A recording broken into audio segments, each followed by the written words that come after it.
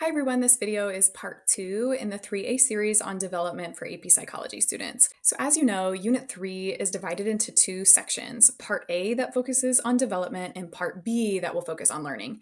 Today's video will cover the sections that are titled 3.2 Physical Development Across the Lifespan and 3.3 Gender and Sexual Orientation. These are the key focus questions for today's video. By the end, you should be able to answer each one of them. These are the key vocabulary concepts that you should take note of while watching today's video. By the end, you should be able to define and describe them.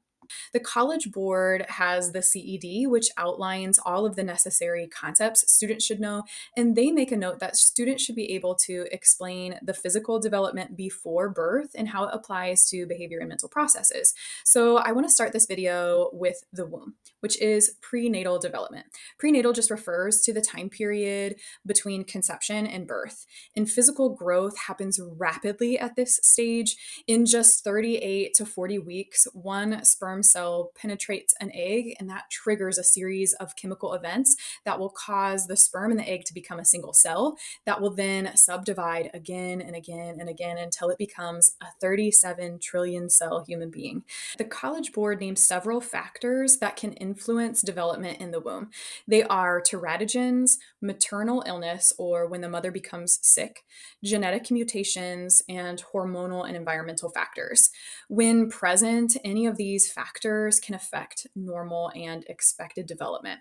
Let me define that first concept mentioned because I imagine this might be one that you're less familiar with: teratogens. Teratogens are something that is a harmful agent, like a chemical or a virus, that can reach the embryo or the fetus and can negatively impact its development.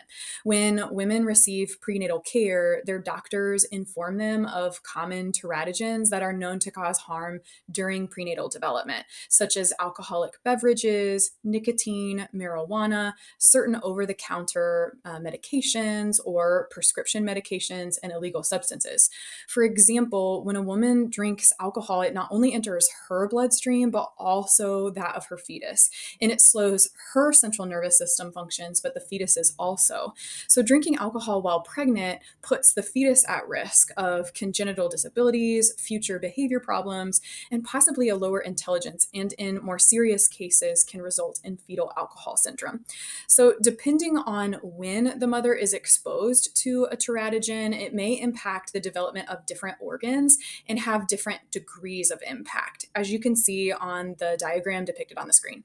Teratogens aren't the only factors that can affect development in the womb. Malnutrition, illness of the mother, and genetic mutations can also put the child at risk for health problems or psychiatric disorders. If a pregnant woman experiences extreme stress during pregnancy, the stress hormones that are flooding her body may indicate a survival threat and then put the fetus in a position where the body starts to produce an early delivery, which could not be harmful for the developing child. I would say the biggest takeaway from this section is that students should be able to define teratogen, which is a harmful agent that can negatively affect prenatal development. So the next stage of development is referred to as infancy. And infancy is the stage of life from birth to about 12 months of age, and it's a time of incredible growth and change.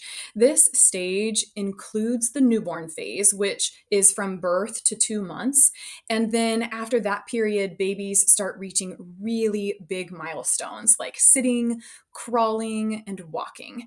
During the first few months, babies show a range of reflexes that give insight into early development and survival instincts.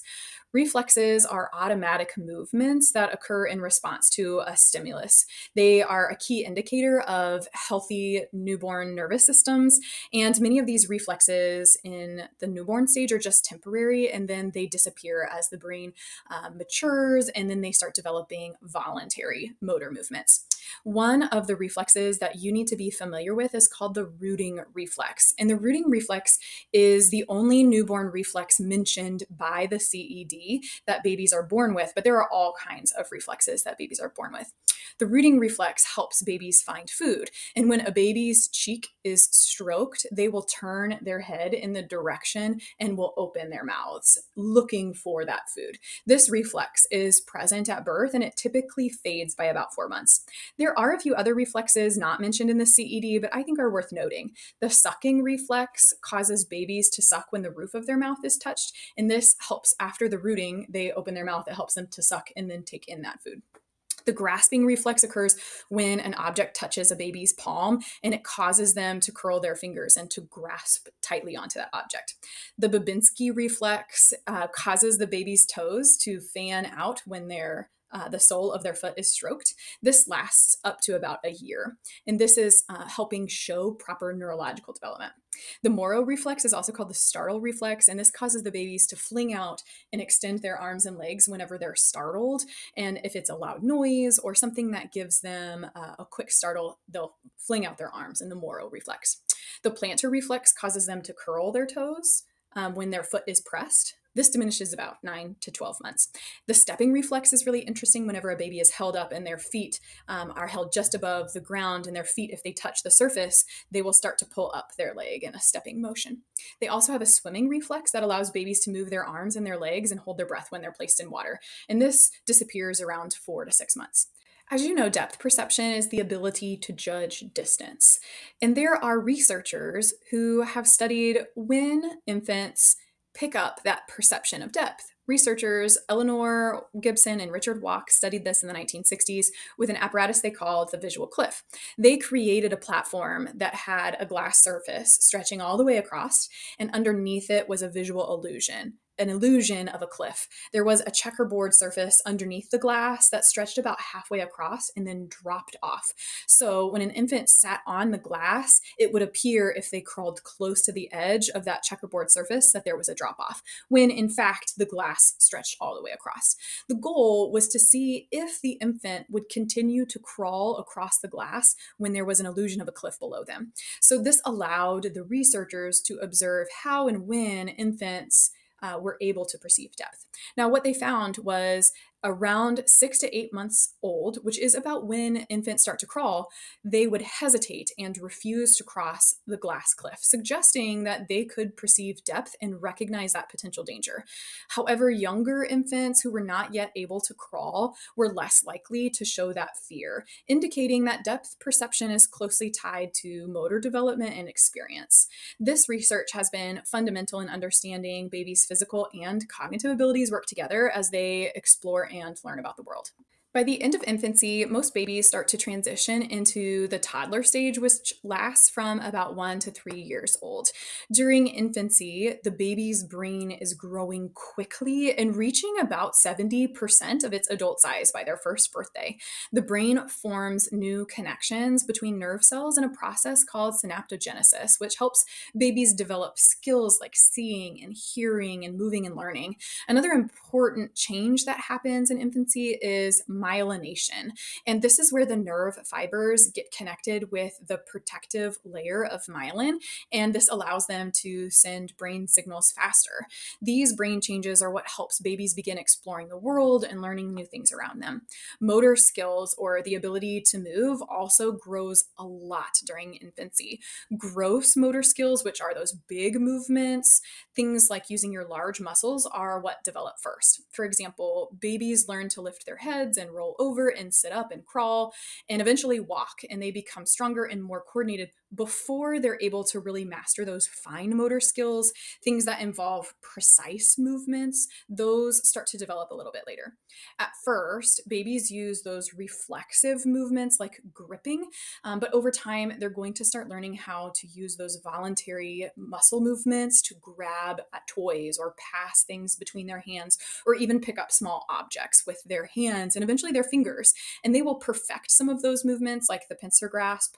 Maybe they're grasping for a small Cheerio on the table or a small piece of food. And eventually they're going to be able to take that movement and hold a pencil to write or draw in childhood. These physical changes show how closely connected brain growth and body development are during infancy, and these continue to develop and grow as they move through childhood. Adolescence is a stage of rapid physical change and development that happens as individuals transition from childhood to adulthood. During adolescence, significant changes occur in the brain, particularly in the development of neural networks. One of the most important changes is the continued growth and refinement of the prefrontal cortex, the area of the brain that's responsible for decision making, planning, impulse control, and reasoning. This region of the brain is not fully matured until the mid 20s, which many experts say is a contributing factor to the impulsivity seen in adolescence that will diminish as they get older into adulthood, as well as some of the difficulties that adolescents have with long term planning that becomes easier for them as they age into adulthood. At the same time, the brain's limbic system, which governs the rewards and emotion processing, becomes more active during this period, making adolescents sensitive to emotional experiences and rewards more so than when they become adults. And in addition to these changes, there is also a process going on in the adolescent brain called synaptic pruning, which is where the brain begins to remove unused or unnecessary connections between neurons.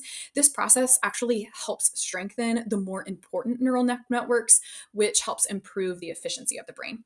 The myelination process also increases during adolescence, which is a process where the nerve fibers are coated with protective sheath.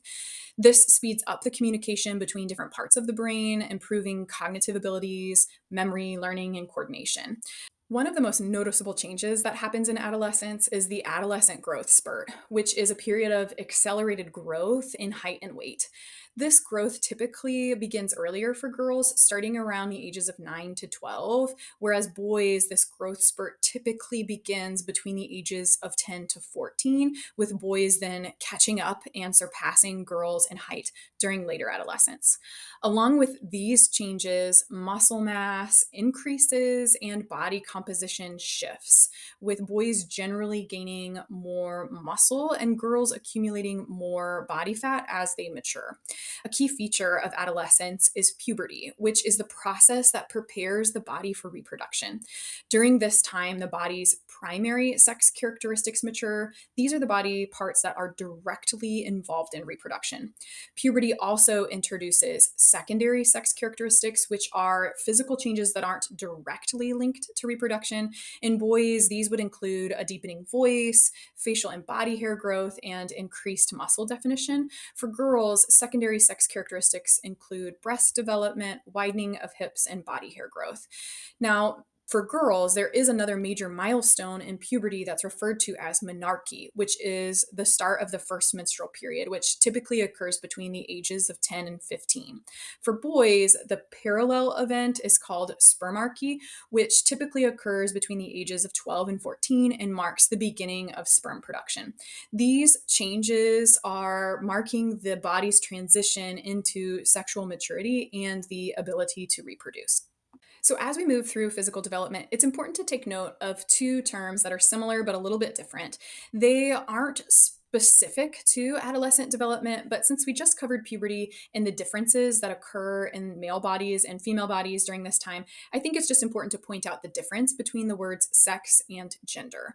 The College Board has one small note about this topic, and it states that students should be able to describe how sex and gender influence socialization and other aspects of development. Sometimes people use these concepts interchangeably because they are related and they both influence how we grow and how we develop and interact with the world, but they are slightly different. Sex specifically refers to our biology, such as our anatomy, chromosomes, and hormones that classify us as male or female. Gender, on the other hand, is about how our society or the culture in which we live expects us to think and act and behave based on whether we are male or female. And depending on the culture and time period you exist in, society may have different gender-based expectations, and these differences shape how people are raised and how they develop. These expectations can influence people and how they see themselves, what careers they pursue, and how they relate to others.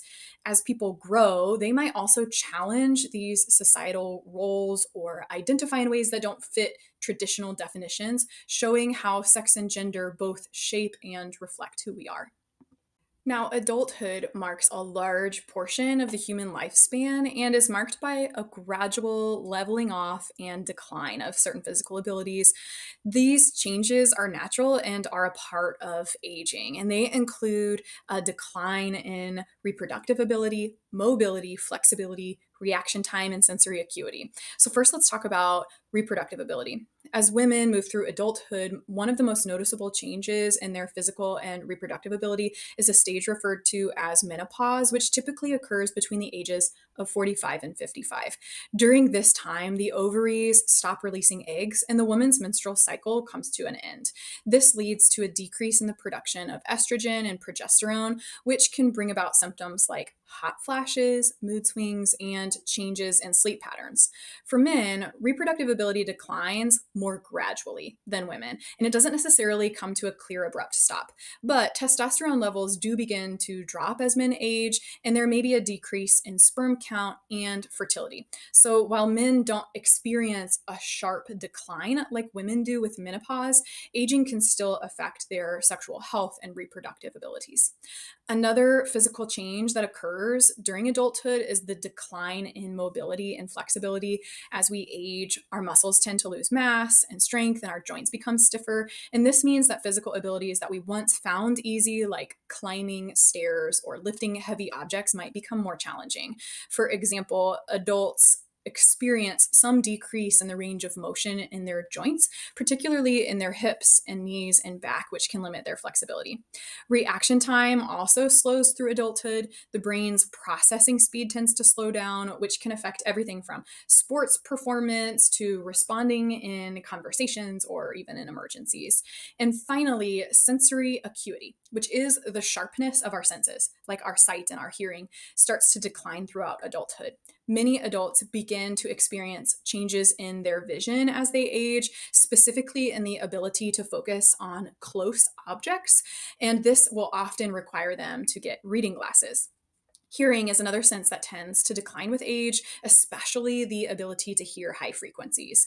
These changes in adulthood are a normal part of aging, and while they may present challenges, many of them can be managed with lifestyle adjustments, regular exercise, healthy nutrition, and medical intervention when necessary. So to finish today's video, let's do a few short questions for review.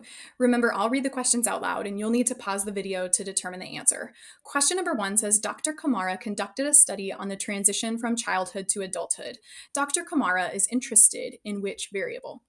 Question number 2 says, compared to when he was 17 years old, Kwame, who is now 25 years old, has noticed that he is better able to resist the urge to play video games all evening. What development in adolescence has allowed for his greater impulse control?